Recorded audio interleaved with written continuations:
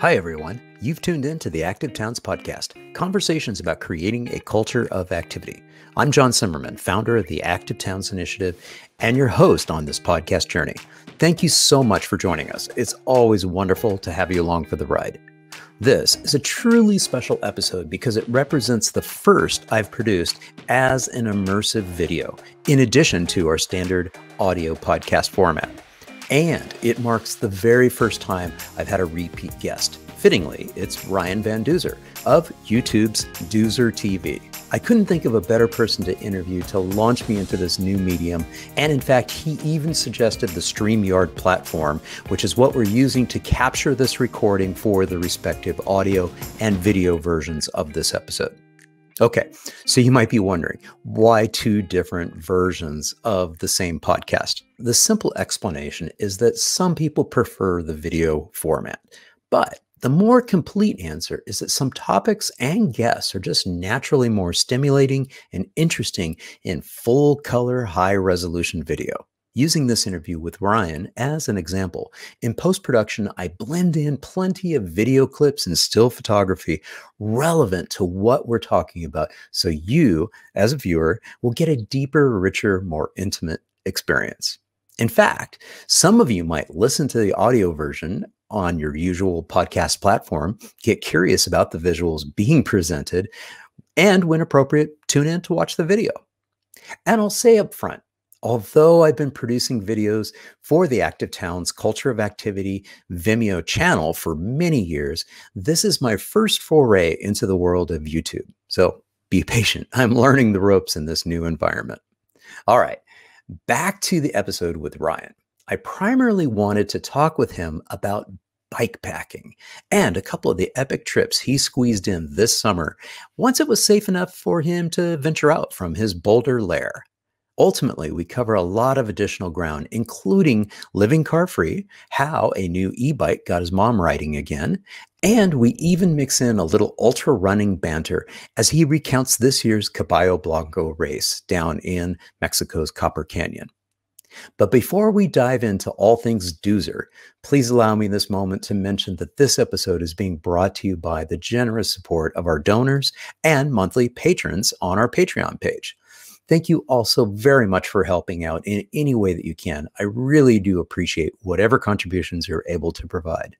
To learn more about how you too can make a huge difference in helping me produce this content, please head over to activetowns.org and hit on that donate button on the top right corner of the page. Also, as always, I've included all the appropriate links in the show notes to both the audio and video versions. Okay. Let's get this adventure with my buddy Ryan Van Duzer rolling. Enjoy.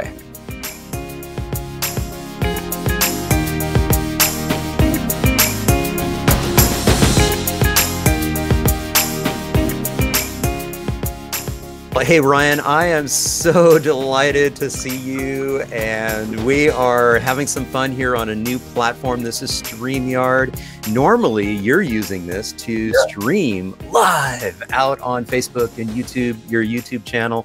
I'm not streaming live yet. This is not streaming live. This is actually being recorded, but huge props to you, man. Thank you so much for recommending this platform. It's going to be fun to try to do a podcast, which will have both an audio component and then also turn this into a video podcast. Totally. So, thank you.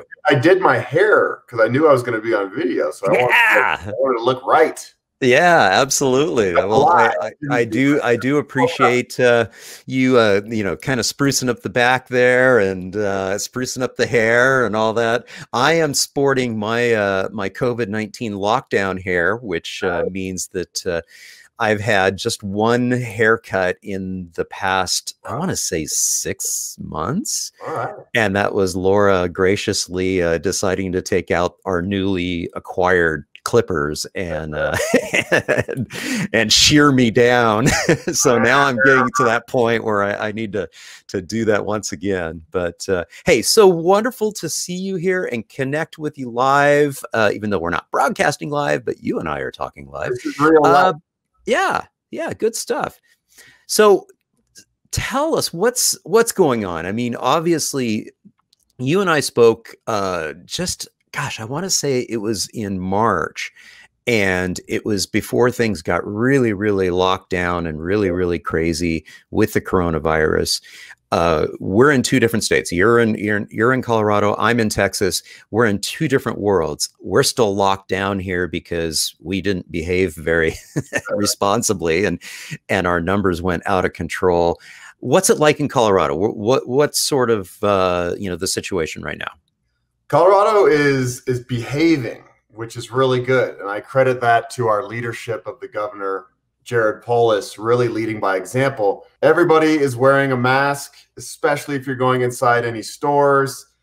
You know, I just rode the Great Divide route, and in Montana and Wyoming, you would never know there was a pandemic going on because very, very few people were wearing masks. Right when I crossed the border into Colorado, it was mask mania, which is a good thing.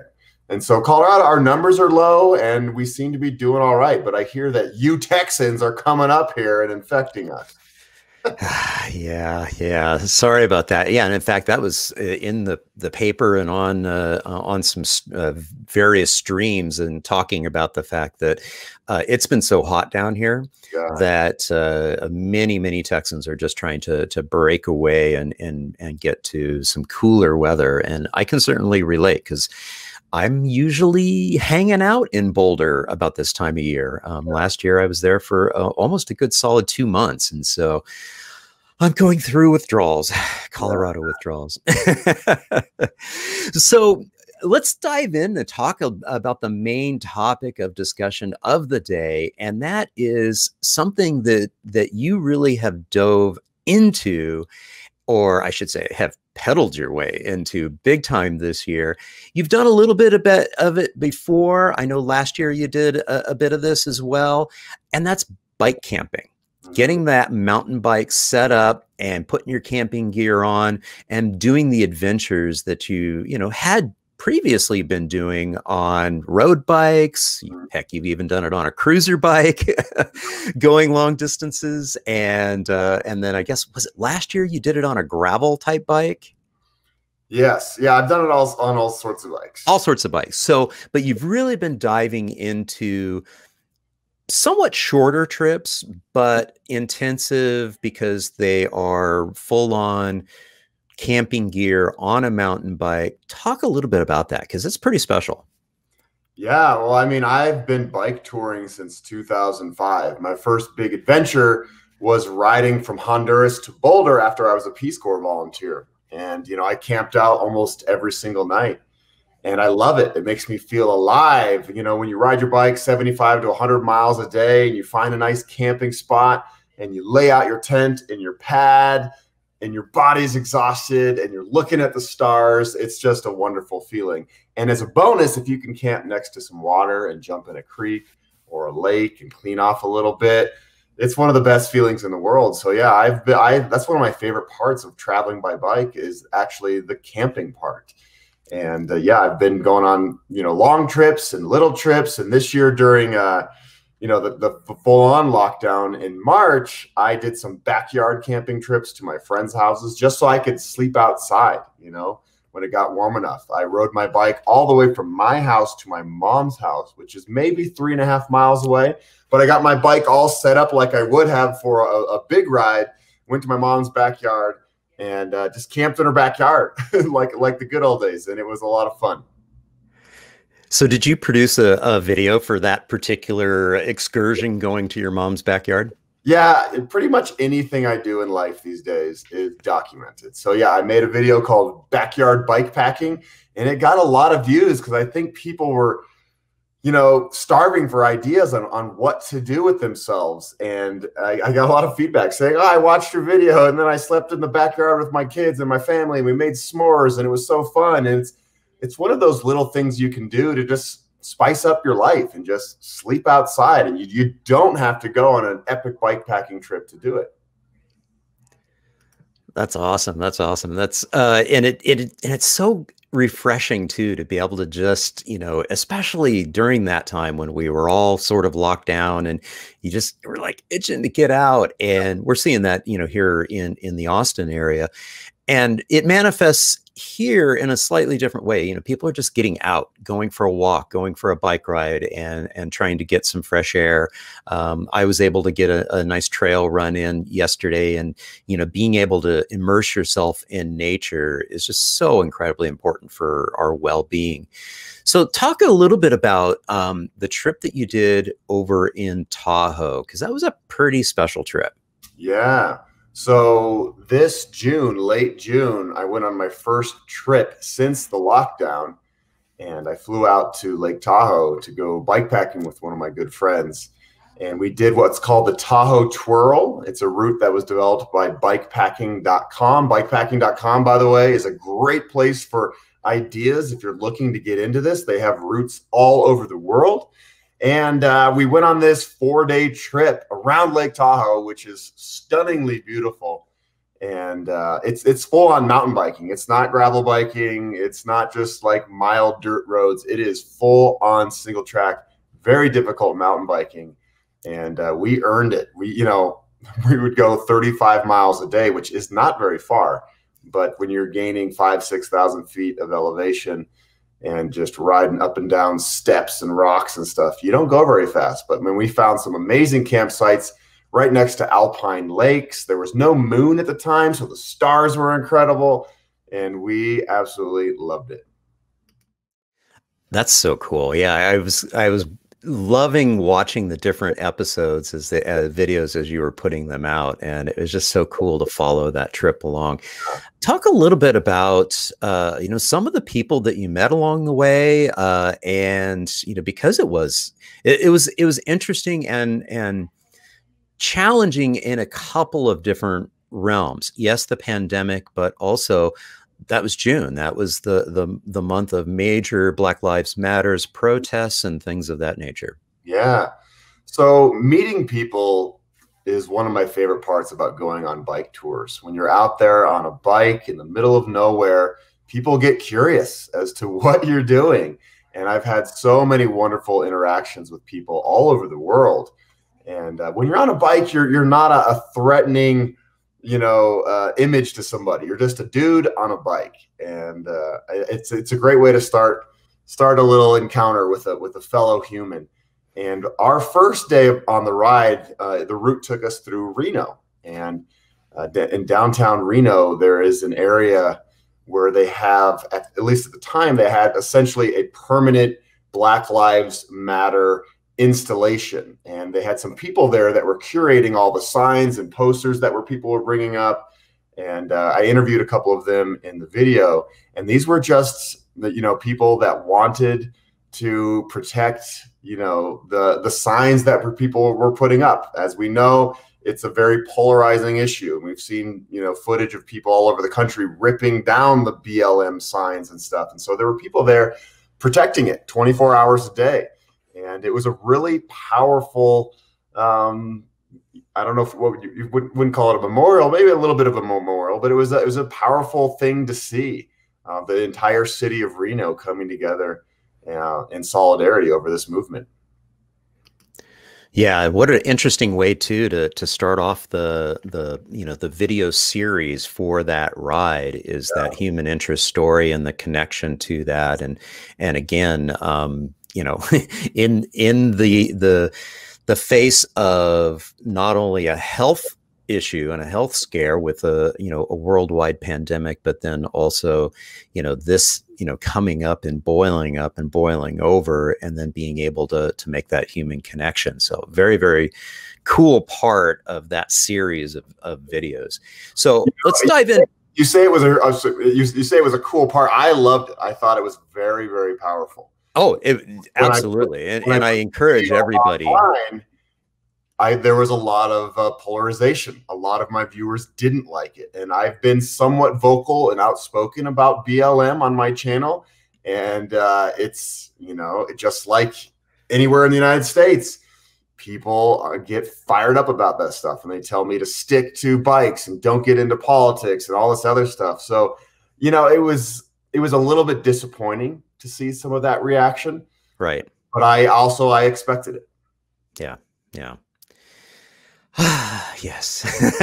The deep sigh. Why does it have to get political? You Yeah. know, it's like, To me, it's a human yeah, issue. It's a yeah, human issue. I don't look at it as politics. I look at it as loving everybody in our community equally and fighting for injustice. And yeah, that's exactly what BLM is. And with my channel, I really think it's important to tell these stories. My channel is mostly an endurance adventure channel, cycling and running, and that is it's hugely white and male, the audience. And I think it's important for me as a white male to tell these stories and talk to my viewers about why it's important to me. I'm not forcing any ideas on anybody. I'm just reporting the news essentially in that moment. I am a journalist and I'm giving my feedback as well. right. Yeah, no, I totally relate to that as well. And uh, when we look at your experience when you sort of left Reno and you got out into the trail there, what was that like? I mean, did you run across quite a few people also out on the trail escaping into nature because of the desire to uh, get away from the pandemic and the stress of the moment, or was it pretty quiet? Did you not see very many people?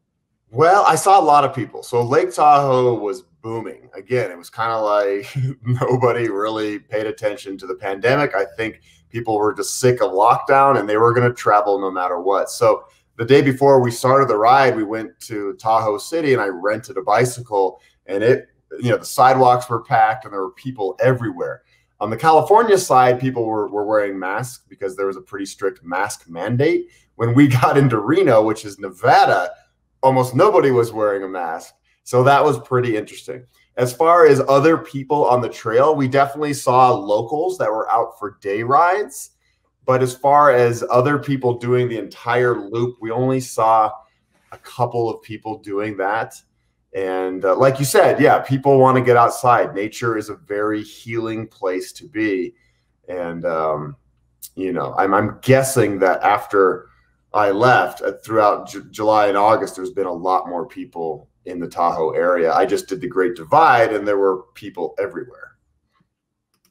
Well, you just skipped ahead to the next topic, which was the Great Divide. Why don't you explain for our listeners what the Great Divide is?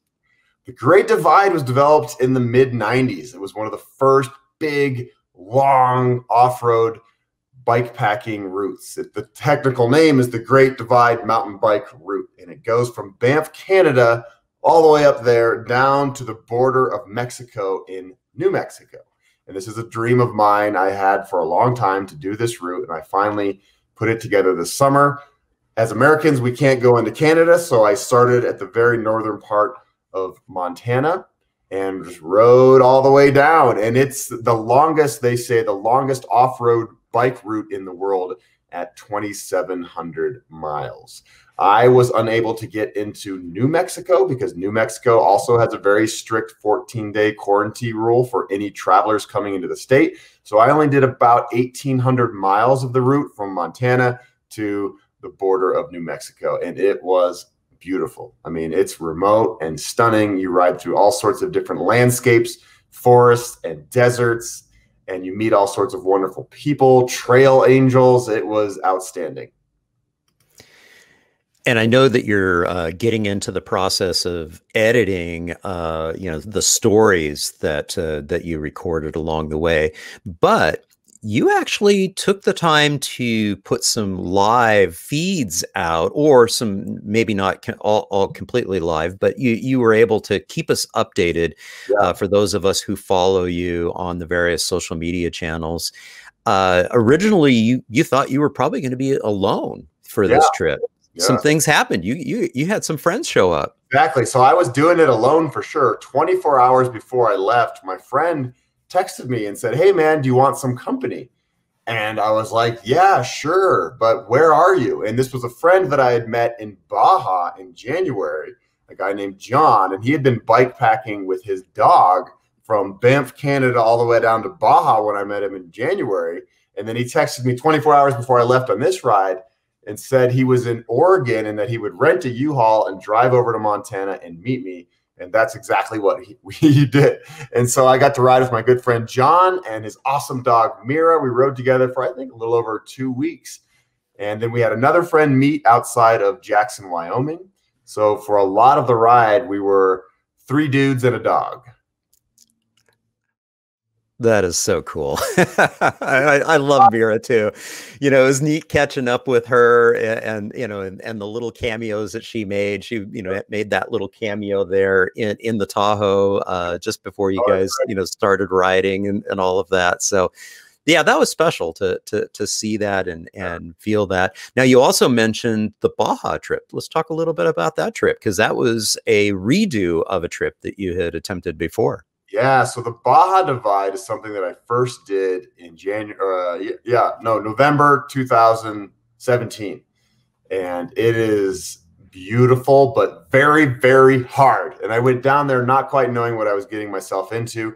There's lots of sand and washboarded roads. The route is really, really hard, way harder than the Great Divide. And my first attempt kind of beat me up. And so after 2 weeks, I called it quits and went home. And then this January, I decided to go back and finish it up. So I started where I left off, kind of halfway through Baja, and did another 2 weeks. And it was absolutely stunning. I love Baja. I love Mexico. I love beans and tacos. And so it was pretty much a dream come true.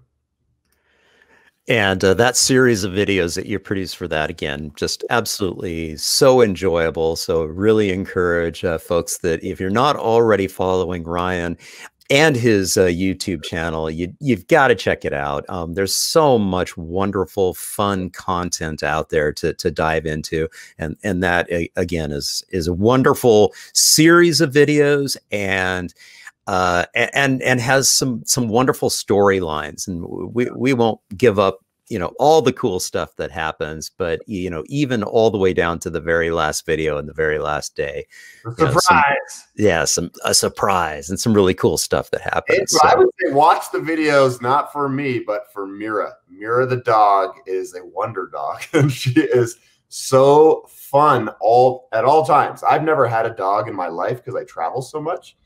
But it was really cool just having a dog with us all day, every day. And the great thing about a dog is they're always just happy and ready to go. And you might have had the hardest day of your life on the bicycle, but when you finish the day and you put your bike down, this dog's like, all right, let's play. Find some sticks. Let's play fetch and let's go for it. And it's just, it brings you back to, you know, what's important in life. And it's just like, okay, all right, thank you, dog, for reminding me what's important. So for those listeners to the Active Towns podcast, and if you've been listening since the very beginning, you know that I have interviewed Ryan before. In that first episode, we did go into a little bit more of his history. I've also interviewed Ryan on camera. We both were on bikes, and we did a little live interview while riding bikes on the trails there outside of his house there in Boulder. And so, you know, that is a nice little snapshot there of your history and your background.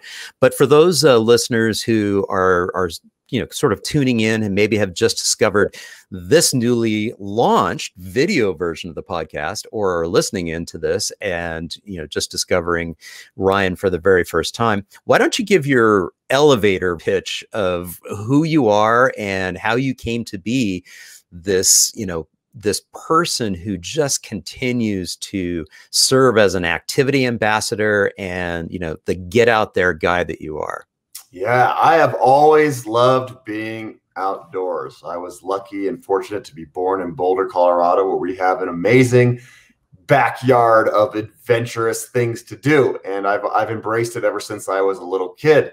As far as my career now, I got started essentially in 2005. I started a public access TV show called Get Out There. The whole idea was to inspire people to get off their couches and get outside. And it didn't matter what you were doing, just being outside was the important part. I'm not an elite athlete myself. Everything that I do, I try to do in a way that shows you, the viewers, anybody, that you can do it as well. And you don't have to have the most expensive gear or the experience or the training. It's all about just breathing fresh air, being outside, being nice to Mother Nature, and connecting with our fellow humans. And now, essentially today, I put all of my heart and soul into my YouTube channel, and I create content from all over the United States and the world about different endurance events and activities and adventures that I get myself into. And again, the whole goal is to inspire viewers to give it a shot and challenge themselves. Yeah, and it really is inspiring. It's so much fun to catch your different adventures. And one of the things that I do love about you too is that you have a diversity of interests. You're not only is it the mountain biking and the long distance touring in terms of riding, but you also love running too. Yeah. Talk a little bit about that love. I've been a runner longer than I've been a cyclist, ever since I was a little kid. And I got started here in Boulder doing the Boulder 10K race, which is one of the biggest 10Ks in the country. 50,000 people every year do this race. And I did it for the first time when I was 6. I was a little teeny dude. And I just loved the feeling of it. And running to me is even simpler than biking. And biking is a simple thing to do. All you need is a pair of shoes and you just run out your door. And I love that freedom. And yeah, I've been running races all my life, all through high school, and now I do a lot of ultra events. You know, I read the book Born to Run about 10 years ago, got really inspired by that book to try something longer than the marathon distance. And I actually went down to the Copper Canyons where a lot of that book takes place, and I ran the Caballo Blanco 50 miler, and I've done some 100 milers since then. And I love the community of runners. Runners are just great, friendly people usually. And yeah, so running for me, on a day-to-day level, I run way more than I bike. Yeah, it's so fun to follow along with those adventures as well. And especially when you do make it down to the Copper Canyon and be able to, you know, talk about that as an experience and the people that are down there, because that race really does have a lot of heart and soul to it. It's what it was all about when Micah True put that, you know, event together. It was about a way to reach out and serve that community. So it's really, really cool that you were able to make it down there. Now, the event down there, buddy. I know I do need to get down there. I don't know if you and I have had this conversation before, but Billy Barnett, you know, Bonehead Billy there is as part of the book, you know, one of the quote unquote characters in the book, one of the guys that was profiled in the book, you know, he ended up moving to the Big Island. So when I was still living in on the Big Island and in the Kona area, I was producing a couple of different 5Ks and 10K races, and Billy would show up and run the race, and he was just so chill and so cool, and he's still doing, you know, ultra races and running. You know, he lives over on the Hilo side of the Big Island, but it was super cool to connect with somebody who you had read about in the book. So it was really neat. If you go out into the Copper Canyons, you're guaranteed to meet Barefoot Ted. He's always down there, and he is just as big of a character in real life as he is in the book. And the community of people that go down there are really special. There's people from all over the world. And then, of course, the locals are wonderful. And then the Tarumaras who run in the sandals and their traditional clothing. It's really, to me, it's not just a race. It's a whole week-long cultural exchange. Yeah, good stuff. Yeah, I definitely do want to make it down there someday. Did the event happen this year, or was it canceled? Yeah, that's the only race I did this year, was the Caballo Blanco. And it was right before everything went haywire around the world. It was in early March. And I remember flying home from Chihuahua and seeing local newscasts in the airport saying, you know, pilots have COVID in Dallas or whatever, and they're shutting things down. I was like, oh, wow, this is getting serious.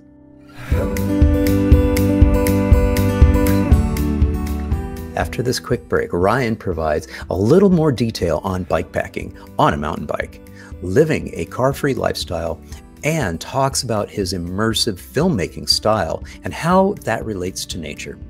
But first, allow me this brief moment to mention, if you're enjoying the Active Towns podcast, please be sure to subscribe, either here on YouTube, or if you're listening to the audio version, on the podcast platform of your choice, including Apple, Spotify, Overcast, and Google. Okay, that's all for this break. Let's get back up to speed with Ryan Van Duzer. Well, I want to talk a little bit more and deeply about the bike camping concept and the bike touring concept that, because normally in the summertime, you have several different trips, sort of coordinated. The last few years, it's been, there was a coordination and an orchestration that was in place to do RAGBRAI. That, of course, could not happen this year. Talk a little bit about that difference between, that sort of on-road, mostly on-road experience versus doing what you've been doing this year, which has been almost exclusively single track. Yeah. So most of my touring up until the last couple of years has been on-road touring, and it's a different setup. You can ride a road bike, and you can have big, fat panniers on the back of your bike that just hold everything. And it's pretty easy to pack in that situation. When you're doing a single track bike packing trip off-road, you have a seat pack that comes off the back of your bike and a frame pack, and you don't have as much room as the big panniers. So you have to bring a lot less and be very good at cramming things into small places. And it's fun though. The main reason why I like bike packing, and probably most people would say this, is you're a lot safer. You're not cars aren't whizzing by your head all day long when you're riding on a road. When you're in the middle of nowhere on a rail trail or a single track trail in Tahoe, it's just you out there, and the peace and serenity and just the opportunity to be away from vehicles, it just makes you breathe easier. Yeah, good point. Now, you are somebody who uses your bike, not necessarily the same bike that you use on these trips, but you have a bike that you use for like everyday life because you never owned a car. Yeah. I've never had a car. When I was young, I made a pledge to myself to never have a car. And those reasons were that I was going to try to be as environmentally conscious as possible. When I was a little kid, cars to me were polluters, and that was bad. Of course, there's electric cars now, and there's much more fuel efficient vehicles. But yeah, I've never had a car. So my bike is my car. I do all my grocery shopping on my bike. If a friend calls me to hang out, I ride my bike. If a girl wants to go on a date, we're riding bikes.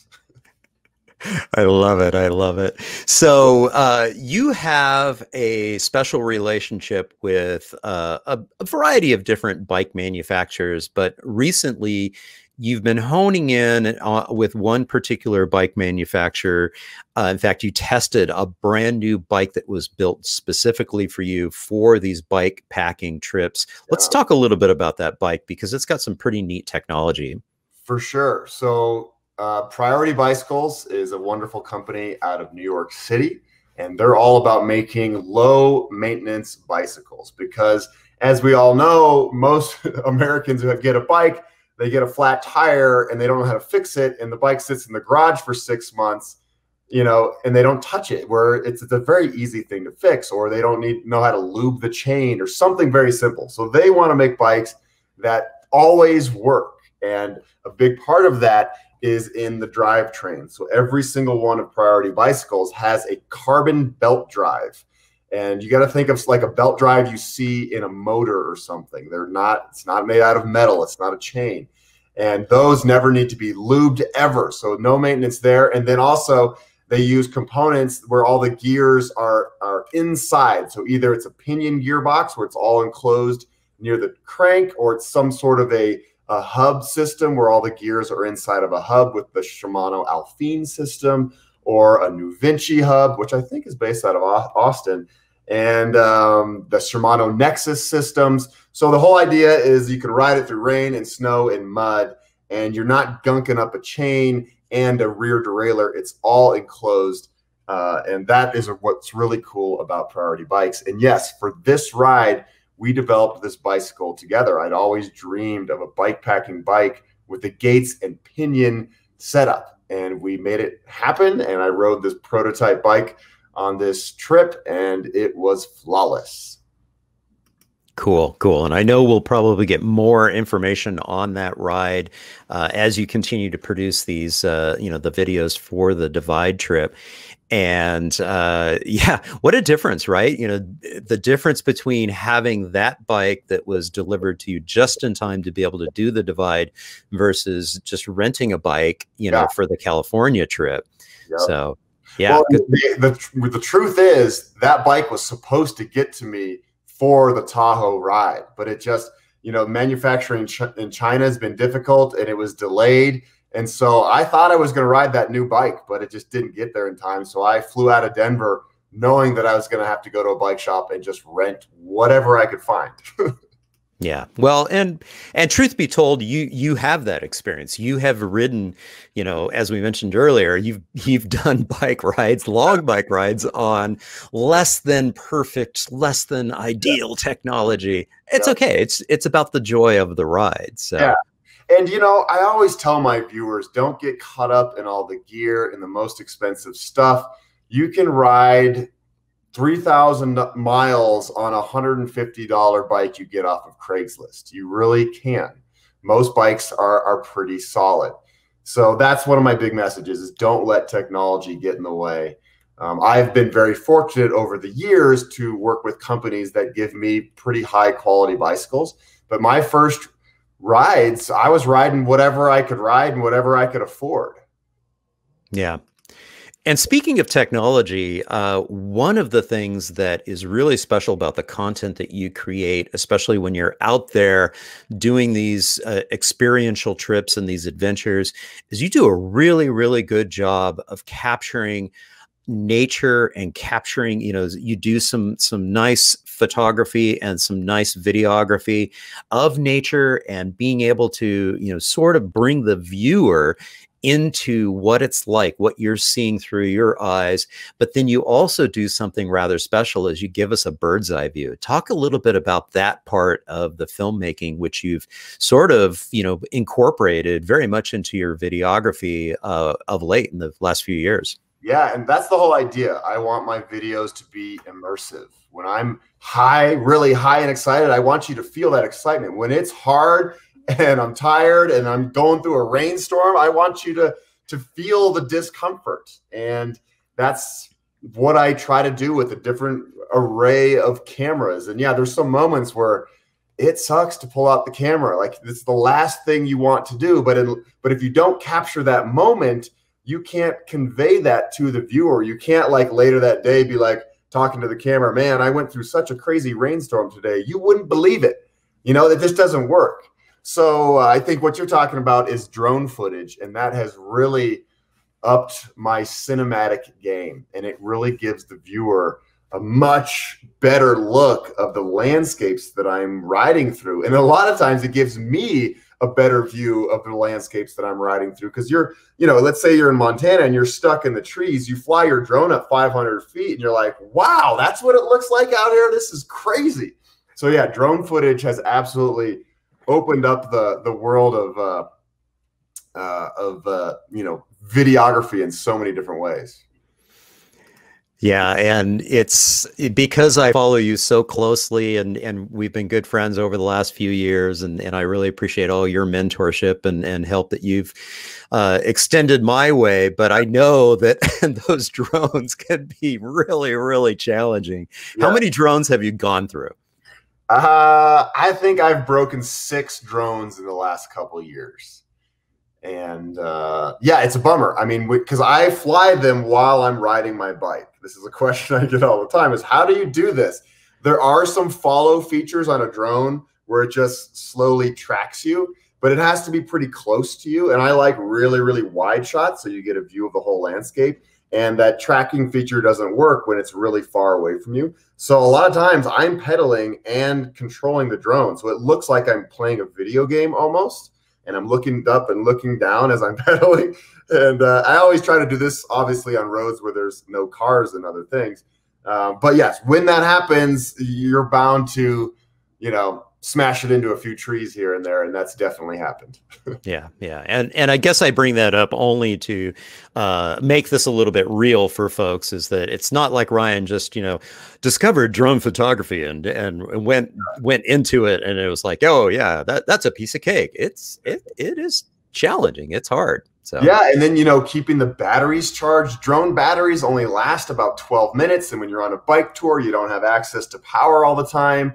And so I carry a lot of extra batteries, which is a lot of extra weight, which means less camping equipment or other things. So it's really a trade-off, and it is very hard to document these rides. It's hard enough to go on a bike tour and ride your bike 80 to 90 to 100 miles a day, let alone on top of that, stop all of the time and set up the camera and the tripod and the drone and talk to the camera. And it's like, it's a lot of work. And actually the video that's going to come out soon is about the process and what I go through to create these videos, because people are always like, Ryan, make more videos, just pop them out. They just think that it's easy, but it is far from easy. Yeah, exactly. And I've been humbled just as to even like with just podcast editing and turning these things around. It's a lot of work. It's way more work than I had anticipated being. But it's super, super fun. And I'm super stoked about this particular interview and this opportunity to create a video version of the podcast and start getting this out onto some new Active Towns channels. We've never had a presence out on YouTube. This is going to be the beginning of that. Yes, part of the YouTube family. And but it'll also go it'll have a permanent archive out on the Vimeo channel, which I do have many videos produced from over the years, and including, as we mentioned, the one where we did the interview of you, and we've had a couple of times where we've been able to create content together as well as separately in the same place at the same time, which is always a pleasure.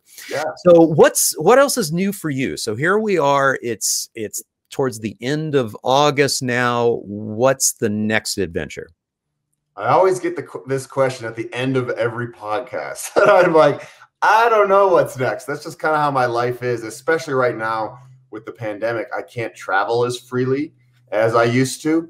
I'm going to try to fit in another 7-day San Juan Huts bikepacking trip. And those trips are really cool. It's only here in Colorado, but you essentially ride hut to hut, and you don't need to bring as much because the huts are stocked with all the food you could ever want and water and sleeping bags. And so you can ride pretty light. And if the lighter you can ride your bike, the happier you're going to be. That goes for bikepacking or huts, whatever.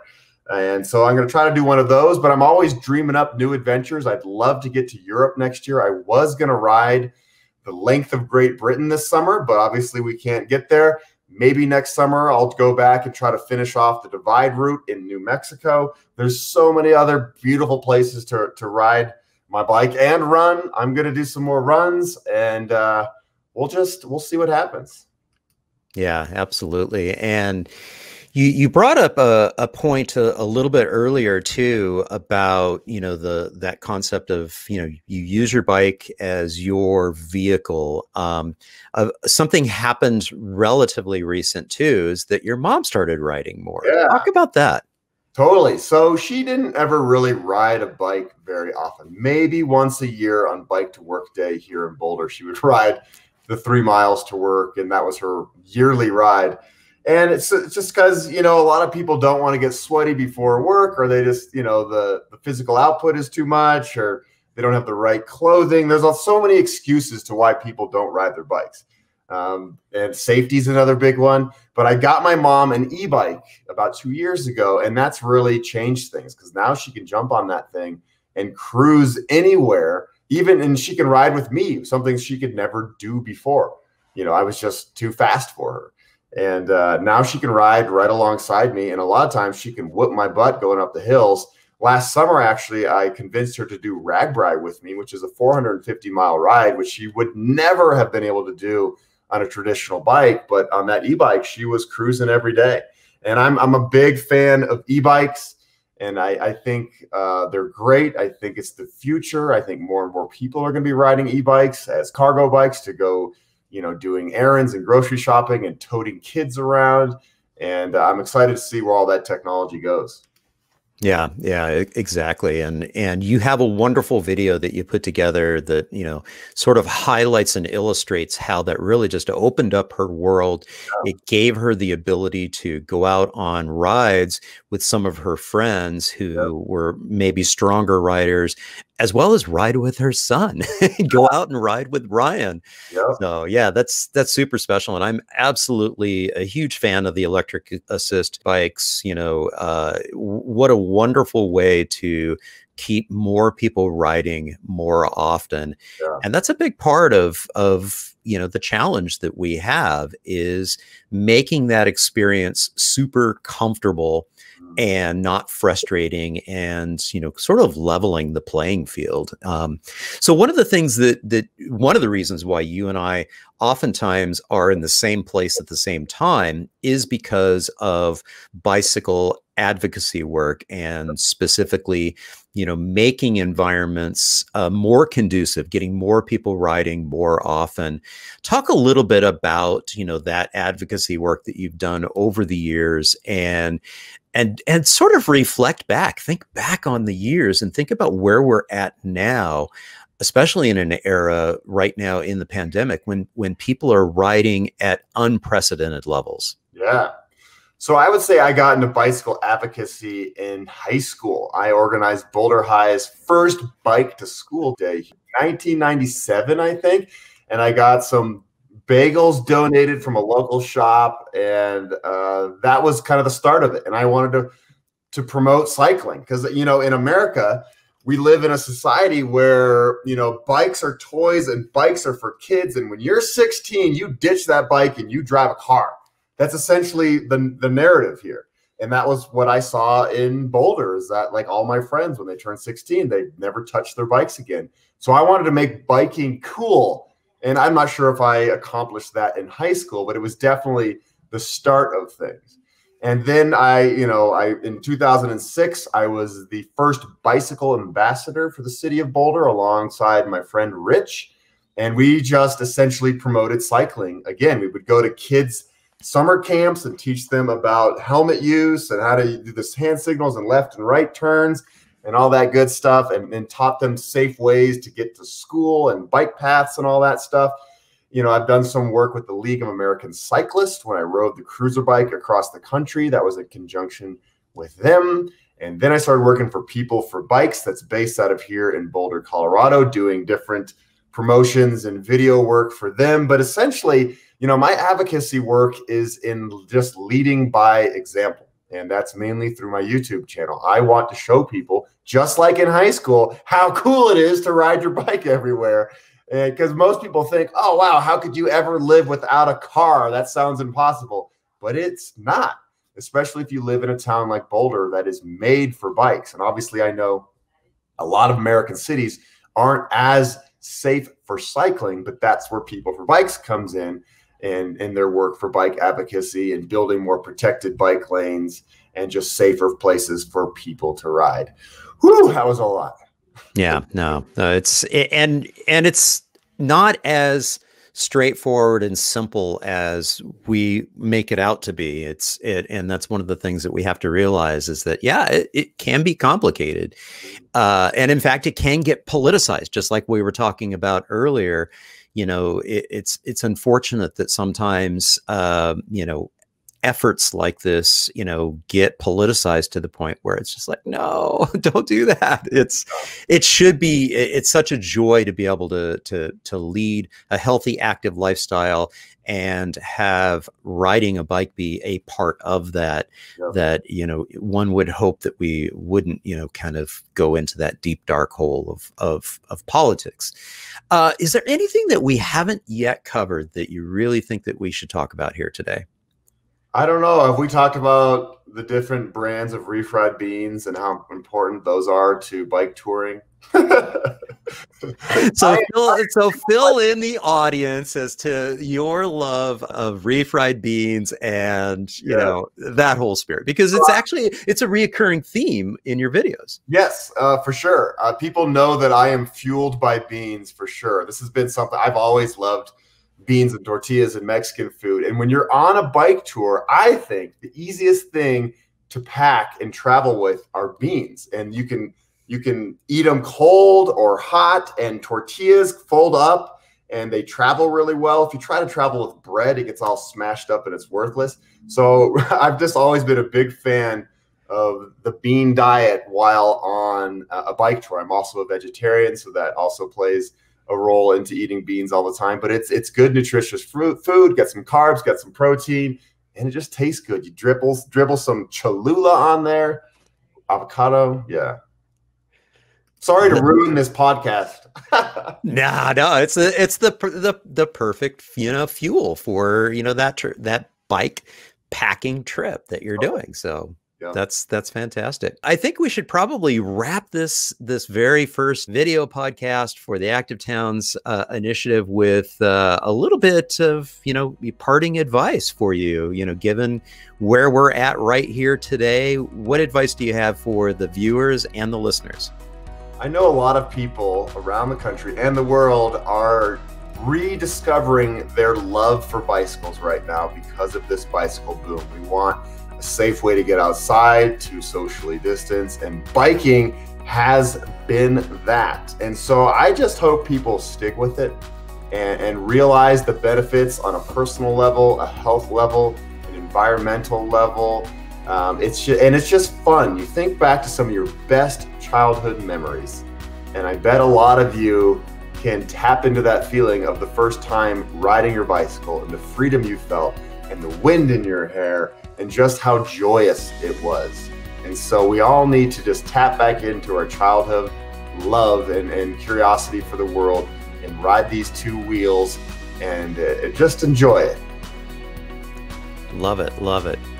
Well, Ryan, thank you so very much for joining me once again on the Active Towns podcast, now also the video version of it. Such a pleasure having you. Yeah, thank you so much. It's always fun, man. I appreciate it.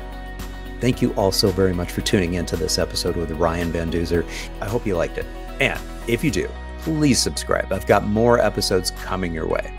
My intent is to have the video podcast episodes have this type of visual stimulation. So not every one of my Active Towns podcast episodes will feature a video version. Okay, a couple quick reminders before we part ways.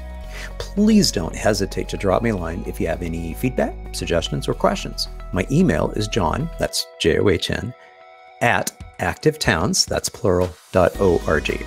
It's always wonderful to hear from y'all.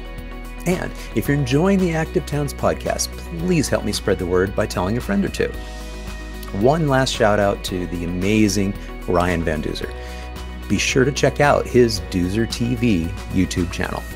Thank you so much, buddy. I really appreciate all the support and mentorship. Well, that's all for this episode. So until next time, this is John signing off by wishing you much activity, health, and happiness. Cheers.